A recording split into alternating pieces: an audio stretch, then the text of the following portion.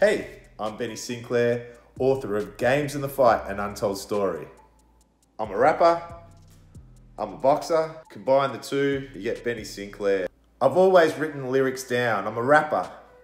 So since I was a young kid, I used to get a pen and a pad, write my lyrics down, but I'd never began to think about writing a book until 2020 when lockdown struck. COVID meant that life changed, particularly here in Melbourne, Australia. We had very strict lockdown conditions, but we got through it.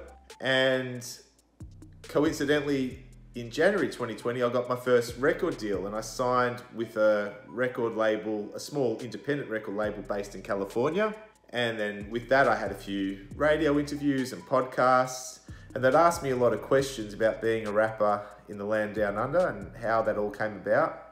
And also, as you can see, and you might have noticed on the cover of my front cover, there was a pose of me boxing.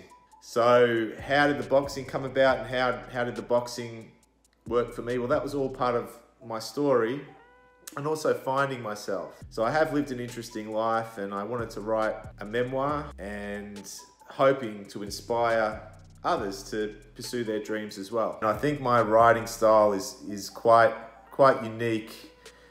I bring my upbringing, my heritage, my experiences, my outlook on the world into 300 odd pages of entertainment.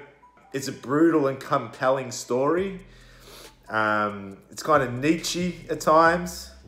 There's a little bit of humor in there as well. It's not to be taken terribly seriously, but there are some kind of hard-hitting moments. I really would like to turn my book into film, bring it to life through film, and that was one of my other motivations for writing it. It's definitely a unique style and I'm really happy with the finished product. I think my style shows through really strongly and that's something I'm proud of. I think Games in the Fight, An Untold Story is best summed up as creative non-fiction. It's on the precedent that facts hit harder than fiction. However, the lines are kind of blurred a little bit for the sake of entertainment and getting the narrative across. Given that I've written a creative non-fiction memoir, the truth is yes, a lot of the characters in the book are based on people I've known, including the protagonist. It is creative non-fiction, so it's woven into the narrative. My advice to other authors would be take your time.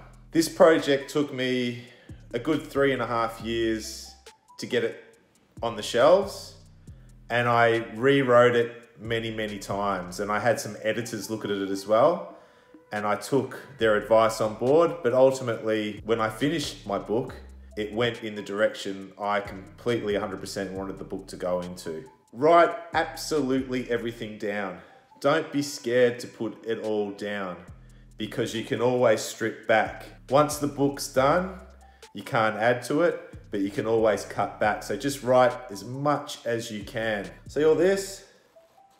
When I first started, it was double. And I have an original manuscript there that's double. It's almost 600 pages.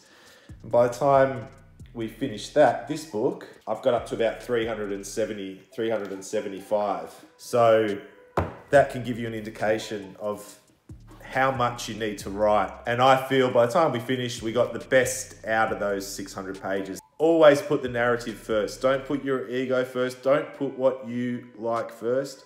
Put the narrative first. Put the story first. As a first-time author, I felt IngramSpark really made things easy, especially when I got to the final stages of producing my book. And that can be the hardest. It's like you've ran that marathon, you've done all the hard yards, the finish line's in front of you, where you get all the glory, and that's kind of like what IngramSpark was. It was like the finishing line, you run through that ribbon, and they were there to make things a lot easier. This version that I'm showing you now was actually the first version I wrote, and IngramSpark allowed me to revise that and come back with another copy. There was only a few small edits, but it did give me peace of mind that it wasn't as daunting. You did have time to kind of go back and look at it and get it absolutely perfect, so you're absolutely 100% happy with it. And that was what was good about IngramSpark. Then when the book released, they just made it accessible to so many countries. Having a German mum, we have lots and lots of family in Germany, and being signed to a record label based in the USA, I've got, you know, a small fan base in the USA. So people internationally were able to purchase my book. It just made the whole journey really, really easy and enjoyable. I'm just really happy that I went with IngramSpark. It was an awesome move, and from here onwards and upwards, got to keep selling more books, and IngramSpark are there every step of the way to make that happen.